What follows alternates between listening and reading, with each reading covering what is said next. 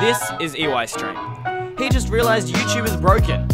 Please stop him from going crazy by hitting subscribe and the bell icon before today's video. Please guys, I need views.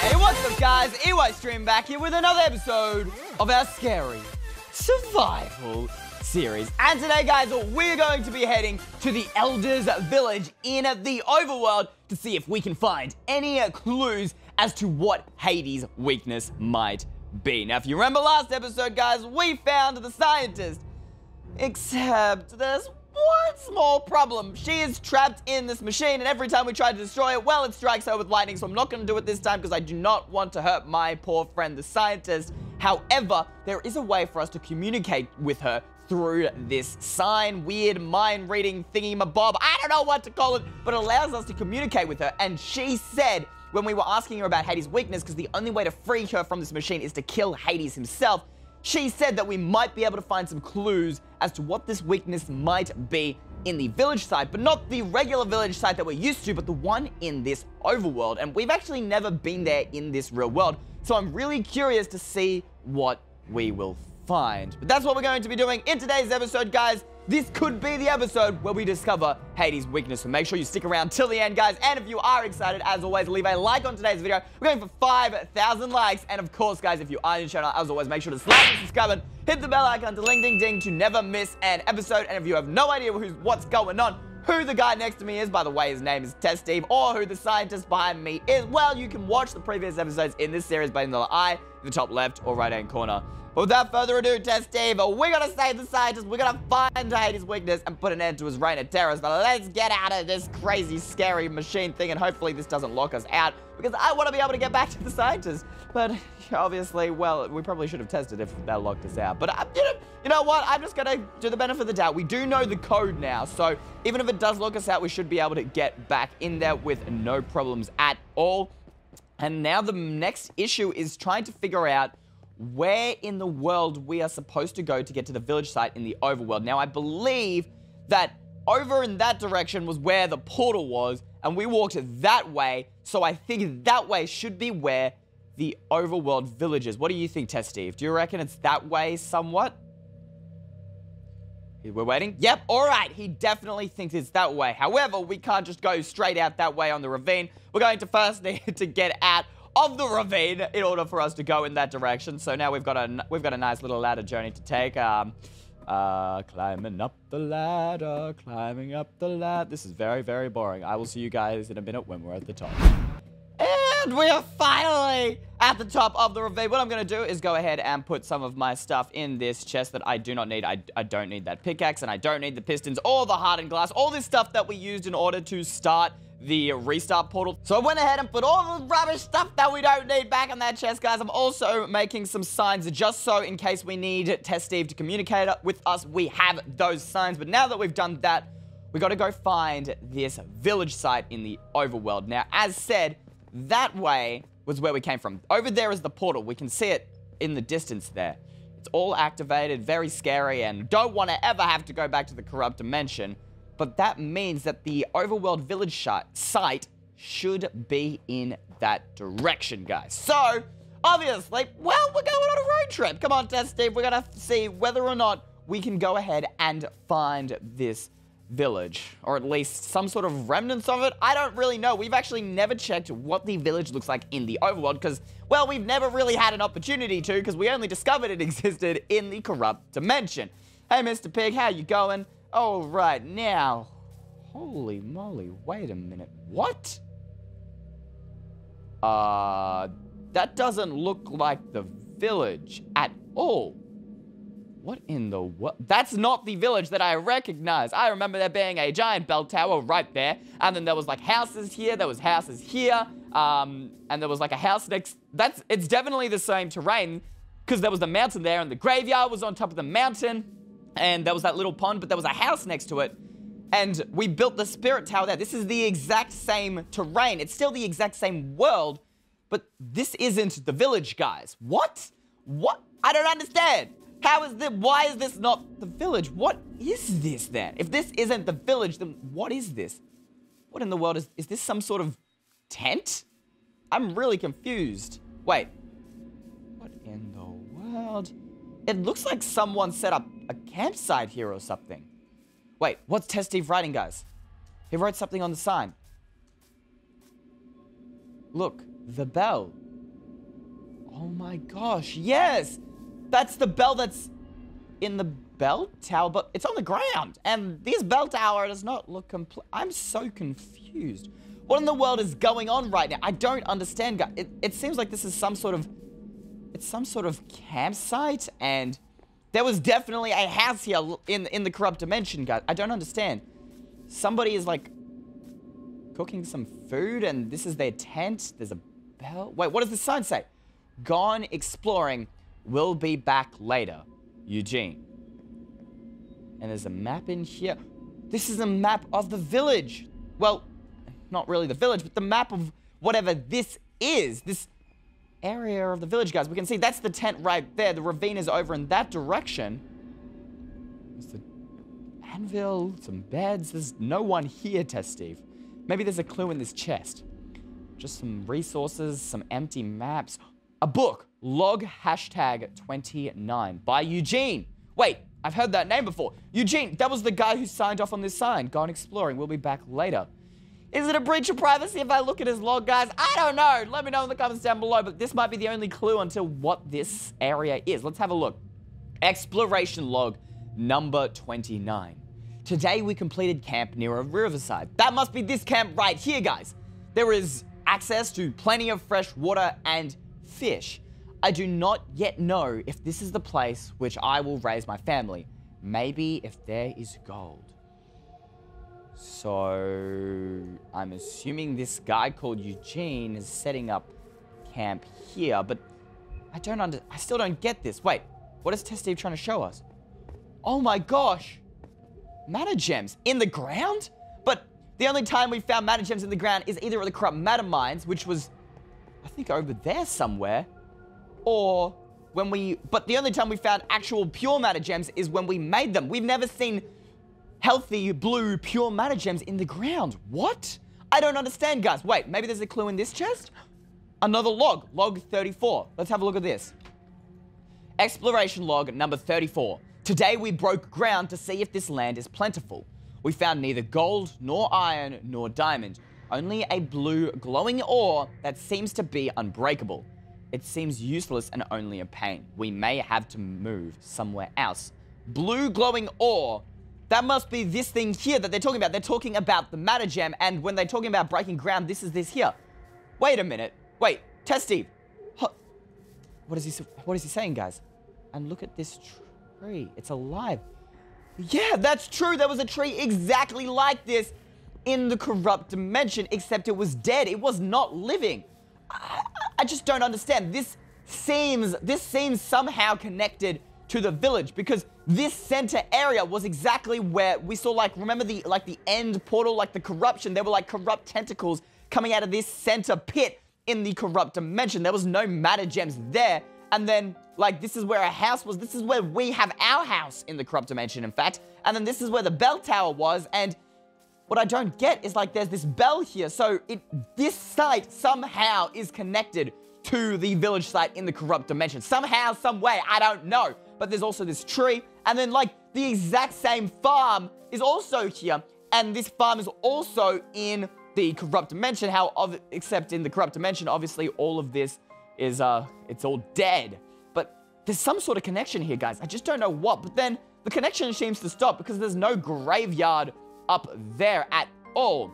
So is this the same village, or what's going on? Wait, is there anything in this chest? Another log. Wait, let's have a look.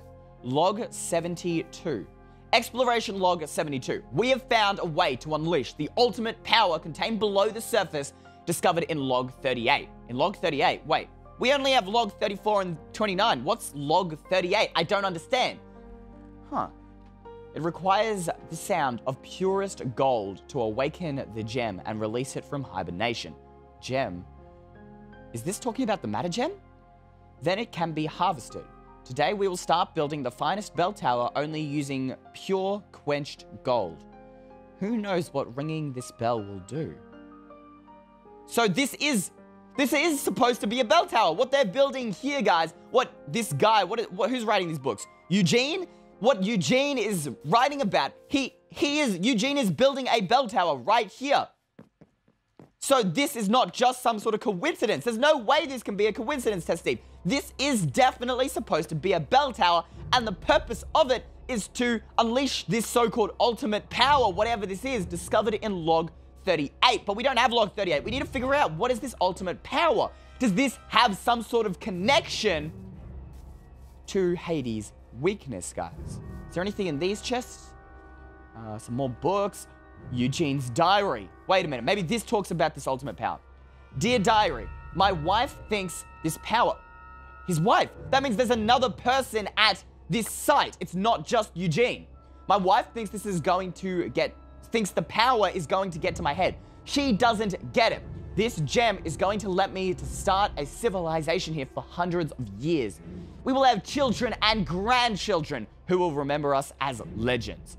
This will be a mighty village one day. Test Steve, I have an idea. I don't know whether this is right, but this site seems inextricably connected to the village in the corrupt dimension, but it seems unfinished and it's not affected by corruption yet. There's no building, but there is a tent here. There's a half-started bell tower. The pit is the same. The farm is the same.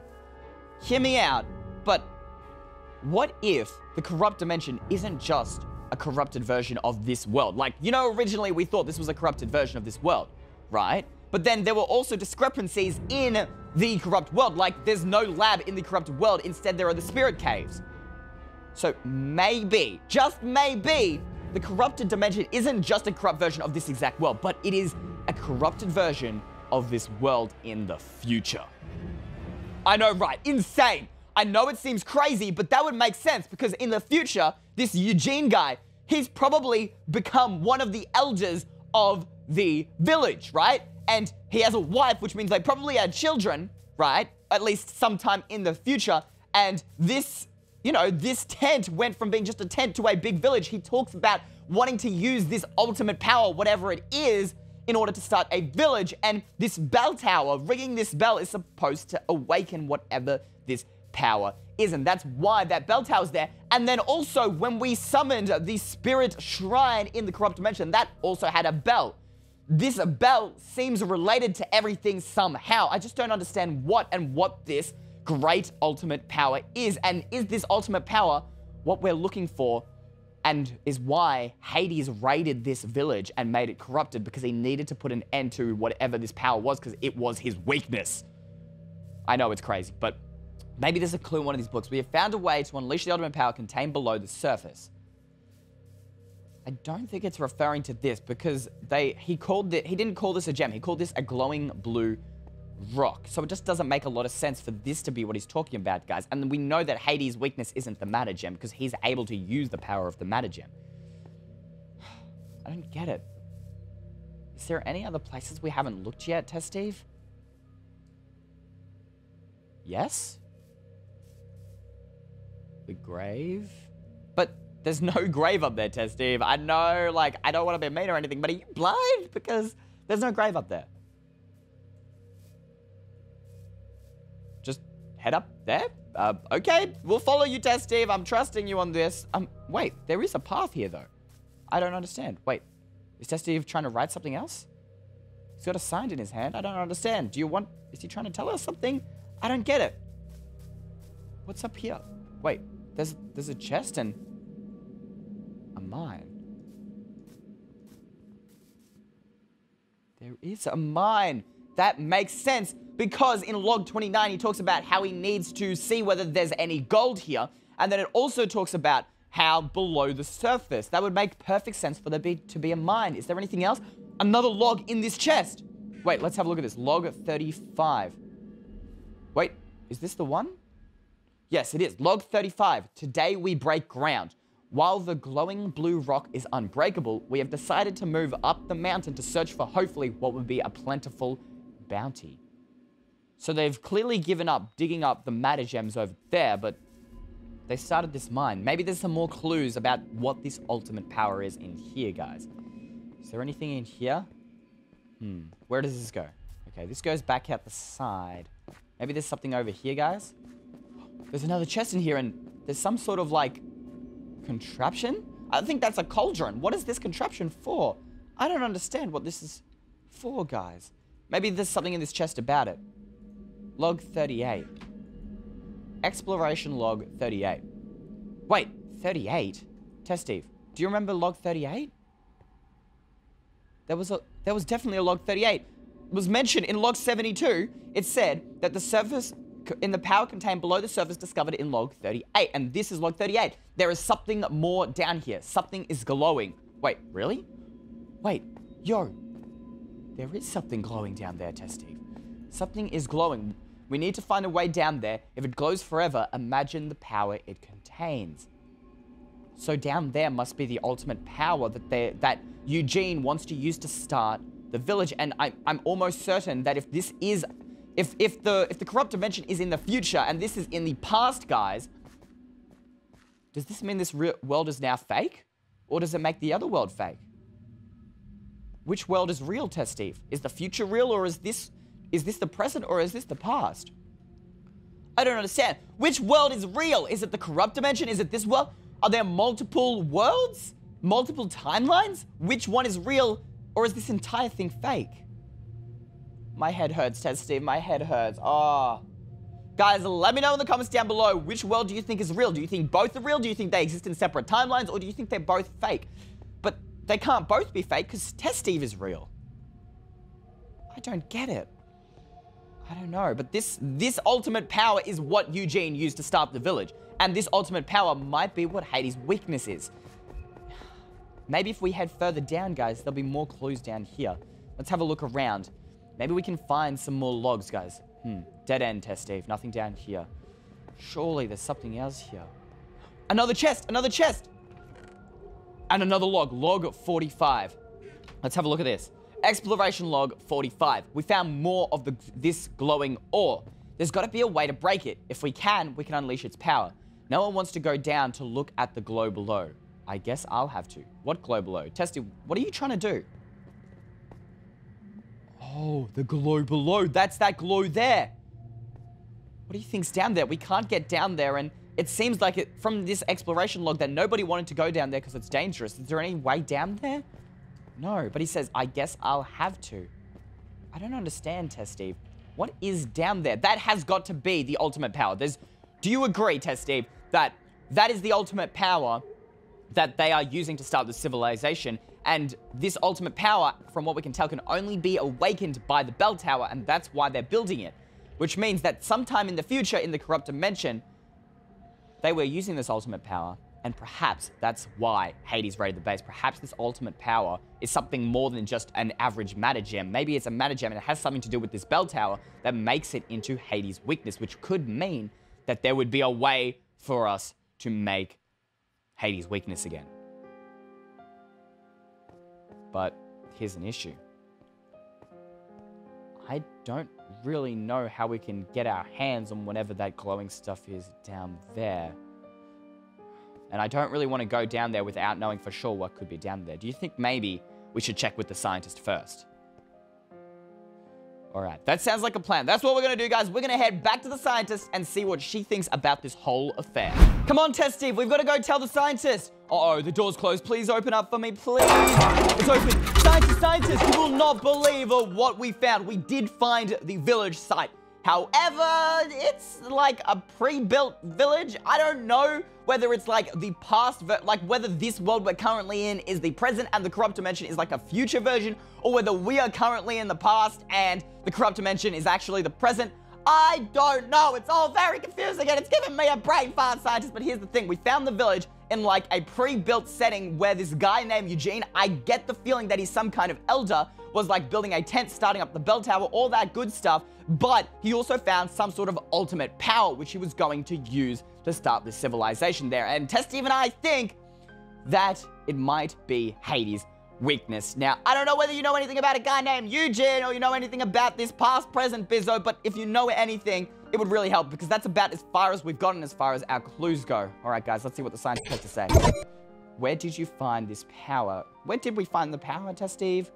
That's a good question. We didn't really find the power as such, but... Wait, he's testing. He's running something, guys. In the mine. Oh, yeah.